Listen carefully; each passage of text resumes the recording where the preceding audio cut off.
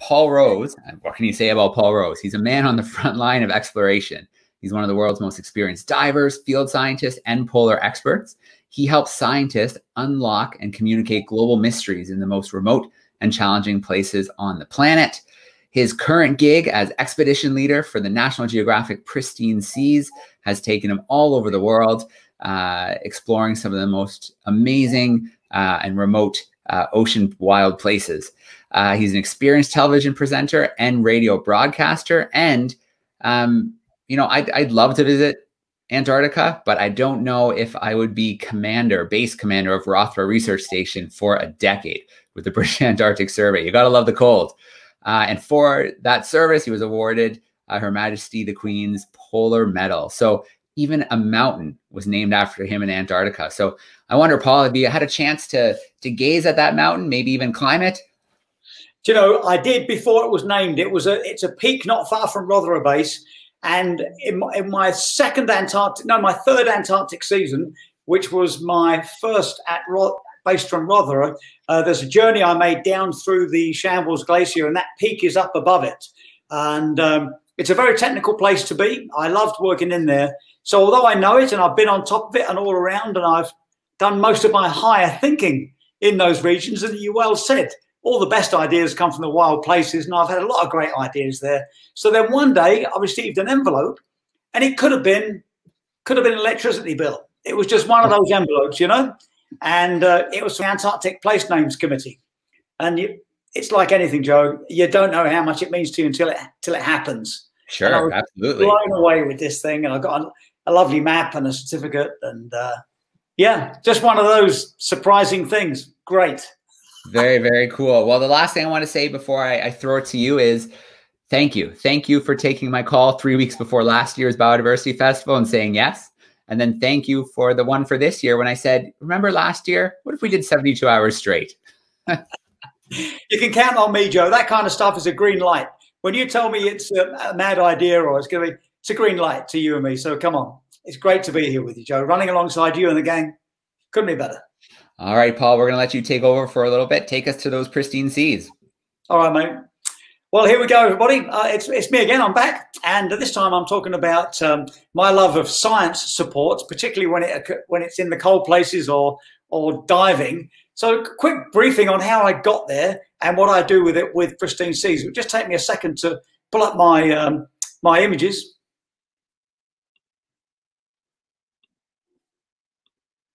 Uh-oh.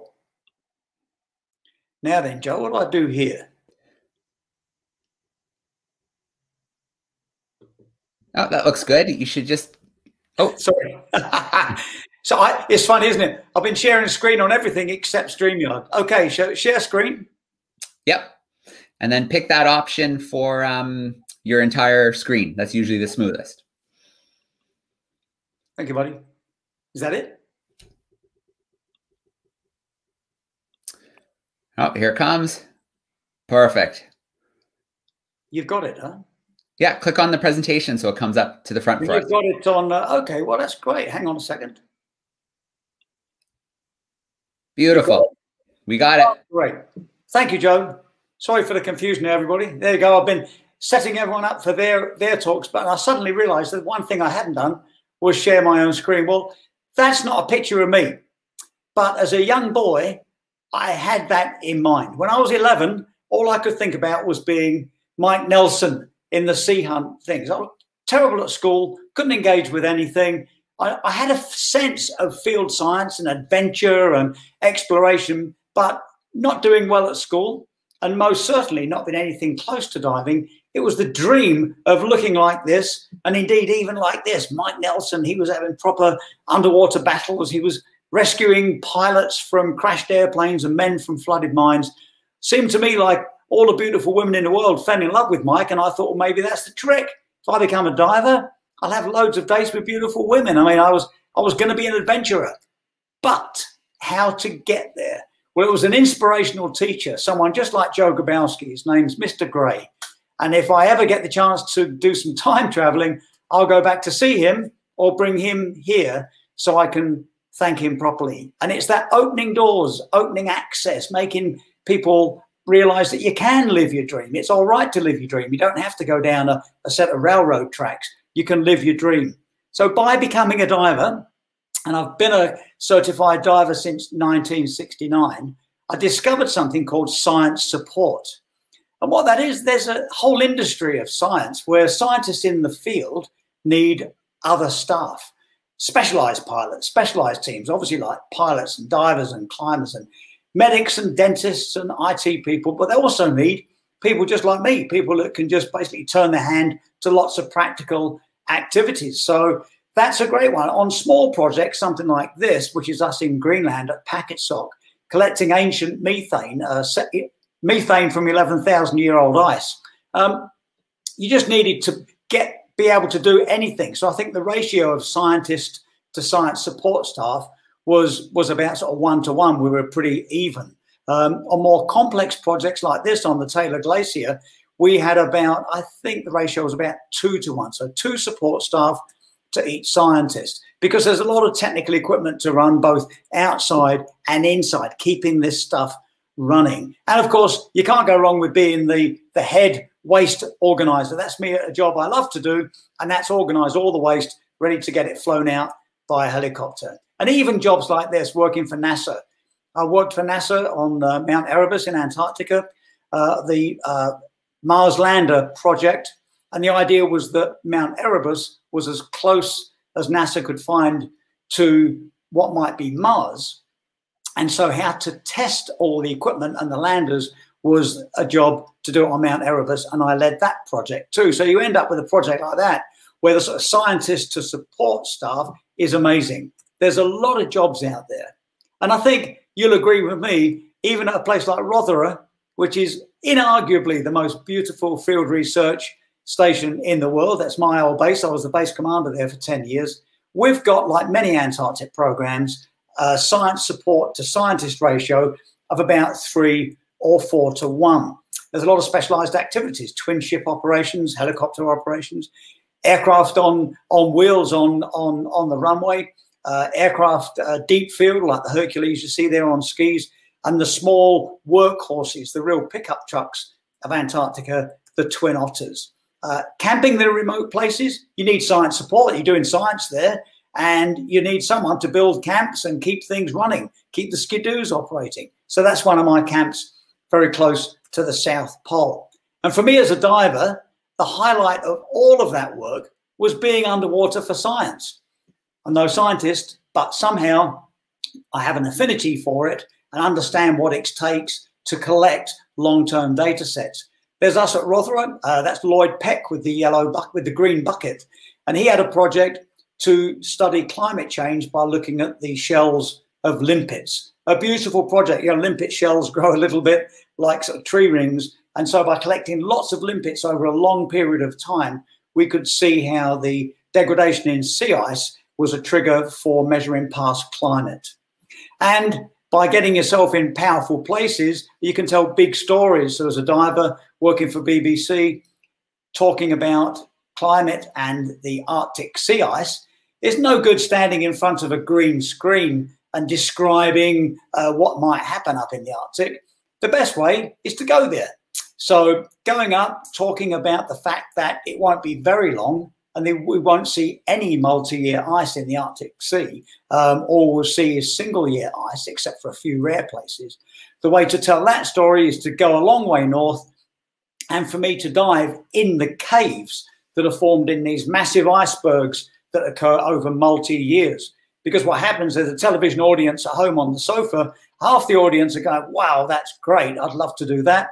The other half of the audience have got their hands over their eyes going, oh my God, I'd never do it. But either way, you've got 100% of the audience listening to the stories of the loss of sea ice up in the Arctic. And all of that led to this project, Pristine Seas. You can see we've been busy. It was started by a genius doctor, a great friend of mine, Dr. Enric Sala, who was at Scripps. He was a professor, still is a professor. And he made this statement. He said, you know, every single science paper I write is a bit like writing the obituary of the ocean. So what can he do that felt like action? So he came up with a project to find, explore, and help protect the last pristine, truly wild places in the ocean. You can see we've been busy. We've had 31 expeditions. We've helped to create 23 marine reserves, totaling over 6 million square kilometers. This is our method. When we're shallow, down to 50 meters or at the surface, we're scuba diving, we're using baited cameras. At further depth, we're using these open water cameras for long periods of time. Deeper down on the mesophytic region, we're using rebreathers, mixed gas rebreathers. It's complicated. And one of the most efficient ways of doing that is to work in our submarine that we use on the Argo, which is the deep sea. That goes down to 400 meters. And then at full depth, all the way down to the bottom of the Mariana Trench and back up, which is the trick, we use the drop cameras, which are baited cameras. So that's our method. And here's what it looks like.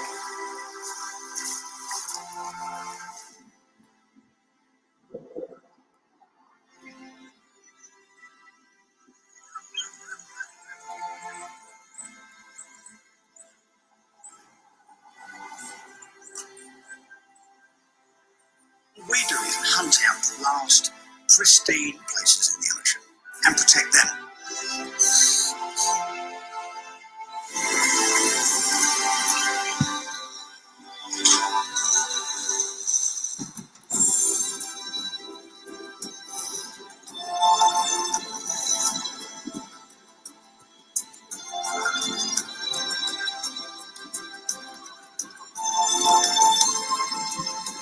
What we're adding to this that hasn't been done before here or elsewhere is trying to understand the entire ecosystem and how all that is connected.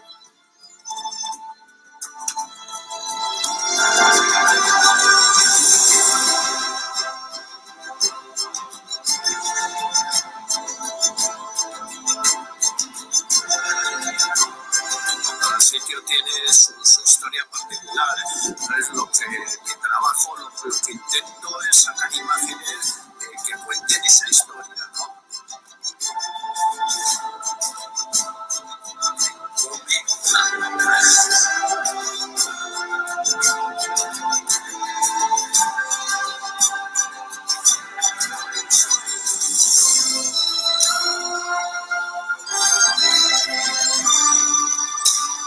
We came here to explore an area that has been proposed for protection, and now I'm more sure than ever that this place has to be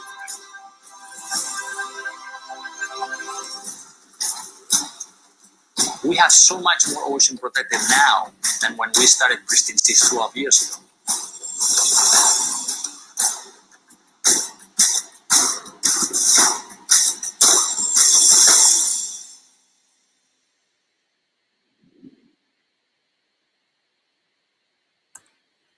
And because before we get to the point where we're at sea, there's a fair bit of work to do.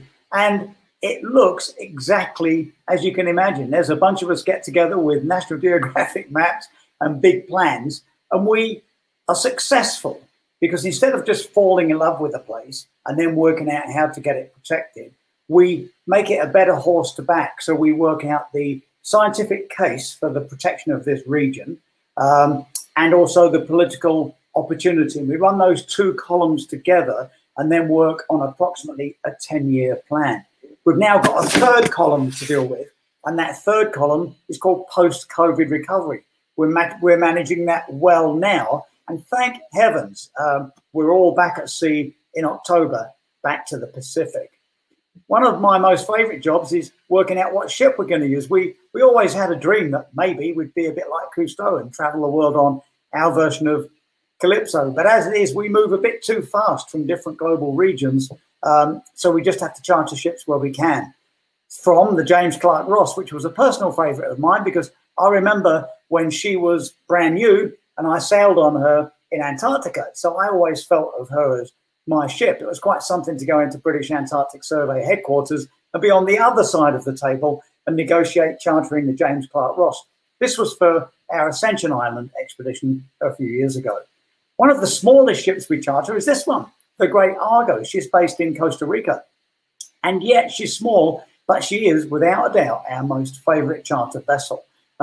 She's built for diving. So everywhere you turn, it's quite obviously set up for diving. It feels like home. It's absolutely brilliant. And at the bottom of the picture, you see the yellow submarine there. She's the home to the deep sea submarine. And that really opens up our reach. When we're in the water, what are we doing? Well, we're counting fish, we're counting stuff. We've got that great template to remember that we take that template and transfer it all the way, all around the world on every single expedition, no matter what kind of water we're diving in. Here's our chief scientist, Alan Friedlander, Dr. Alan Friedlander. And we often speak about, you know, how do we know if a place is pristine or not? How can it possibly be measured as pristine? Well, there are lots of scientific methods of doing it. But my favorite is to make that first dive with Alan and look at him. And just in those first few moments of a dive, I can see by his eyes and his general body position as to what he thinks of a place. It's really something to dive in these powerful places and realize, particularly if there's lots of sharks, which is a great indicator of pristineness, that we're no longer the top of the food chain. It's a great moment. So very unscientific, but it seems to work every time. Dive with Alan on the first dive and have a good look at him in the first couple of minutes. We dive not just in warm places, but cold places. This is us up at the Northwest Passage a few years ago. But we get that pleasure of being with sharks. We get that sense of swimming around and go, wow, you know, look where we are. Because we're all divers. We all love the ocean. We're all doing vital work, we feel, with science and compelling media to tell that story. But it's wonderful, I must say, to be amongst this kind of life on a relatively regular basis. We can't dive all the time. You can't just go in the water and spend all day there. We need help. And these are the pelagic cameras, these baited cameras. They drift around at about 20 meters for a few hours at a time. We put them in multiple times through the day, and they record all of the behavior that comes whizzing past. These things are drop cameras I described. These things go all the way to the bottom of the Mariana Trench and back up. And it tells you how little we know about the ocean, the deep ocean, when you realize that on most occasions we either discover something brand new or something previously undescribed, or the first record of this particular animal in that place. There's so much unknown in the depths, and that's one of the main triggers. If you needed a reason to be an ocean explorer, just follow the work of what we do with the drop cam. We've got the submarine on the Argo. And it's great to be, there's me and John Betts in there, to be deep and to be able to report and record on what's going on. Our normal format is Schmulik, who's the pilot you see behind, and then two scientists in the front. It means they can have long dives down to 400 meters, 3 hours, three and a half hours, doing really great detailed studies. It's a terrific tool to use. We also use it to make sure that global leaders, country leaders, ministers of various departments, and influencers in countries that want to protect their oceans go deep in the submarine. It's one of the best investments we can do, because sometimes it's their first time that they've actually had a chance to see, experience, understand, and then fall in love with their own ocean. And from that, we know it gives them the tools to protect it. So aside from all of that, I'd say the very best investment we do with time is to work with Joe Grabowski and Exploring by the Seat of Your Pants and the Explorer classroom sessions. Can you imagine? It's great. It's the kind of thing we would have dreamed of only a few years ago, is we can be at sea, and usually on the first day of sailing, we connect with Joe, who links us up with stacks of classrooms all around the world. And we are with them for about 45 minutes. We're telling our story. We're answering questions from the young ones. We do it again near the end of the expedition so we can report on our findings. It's a wonderful thing. It's one of the best things we can ever do. And if you do get the chance after the sessions, do go on YouTube and look at Joe's Exploring by the Seat of Your Pants classroom sessions, and you get a feel for what Joe does when he's not running the Global Biodiversity Festival. And this is what it looks like to us. It looks glorious from the schools and the classrooms. For us, this is what it looks like. We're staring at my phone on a very big tripod, and it doesn't use much bandwidth, and that seems the best way of doing these sessions. And we also open up the ship whenever we can to young ones. Often enough, we're working in places where there is no habitation, no one lives there. But when we are near or at a place where there's young ones, where there's people there, communities, we bring them on board. We bring them in. Because let's face it, those young ones that see us on their phones or in their classrooms or come on board and see what we're up to are just like little Paul Roses when he was 11, thinking, oh, I'd love to dive. I'd love to do anything other than be in this terrible classroom. I want to be out there doing something. Well, my advice to everybody is to get stuck into science support. So if you're a young one watching, or if you're an older one watching and you just want to, what can you do different? How can you get involved? We've heard lots of people saying about our impact on society, how we can address these global issues by activities. Then consider science support in that suite of activities you can do. There's a lot of work out there. It's a big growing industry and it's done me no harm whatsoever. And if you need any help on getting involved in science support, drop me a line via my website there and I'll do everything I can to help you. I've got a whopping great file to help you. Thanks very much.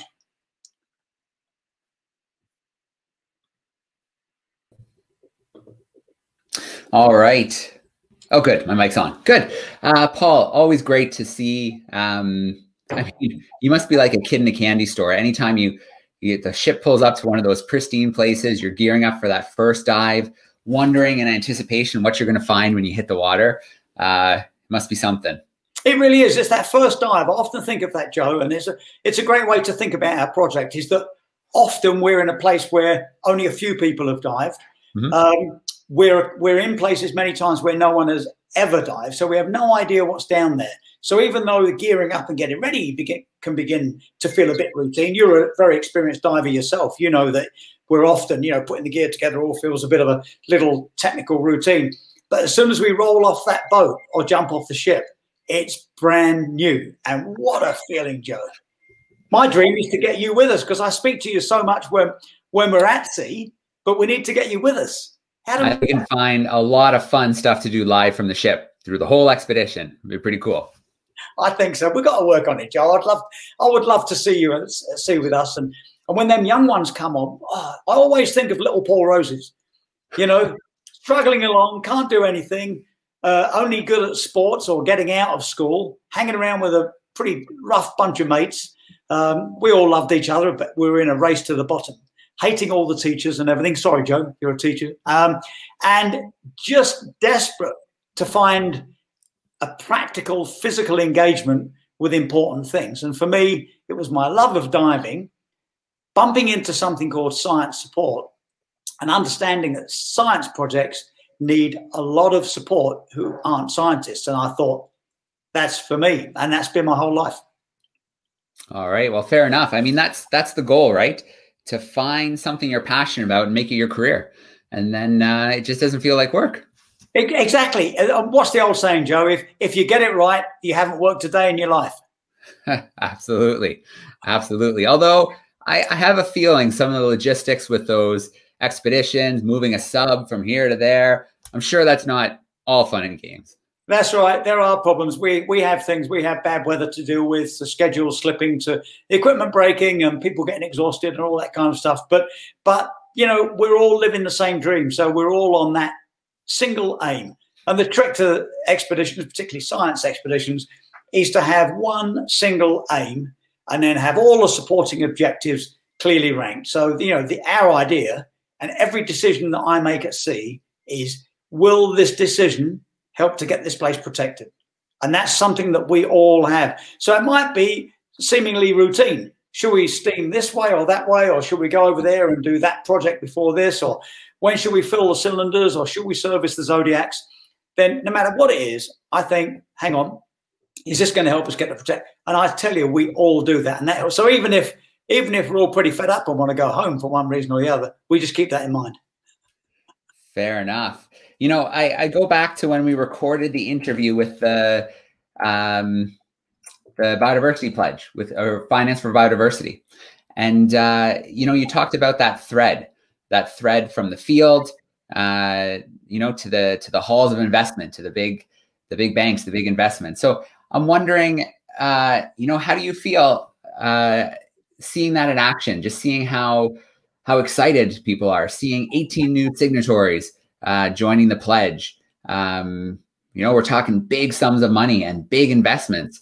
That's got to make you pretty excited and make you feel like all that time in the field, sliding in you know, into the ice.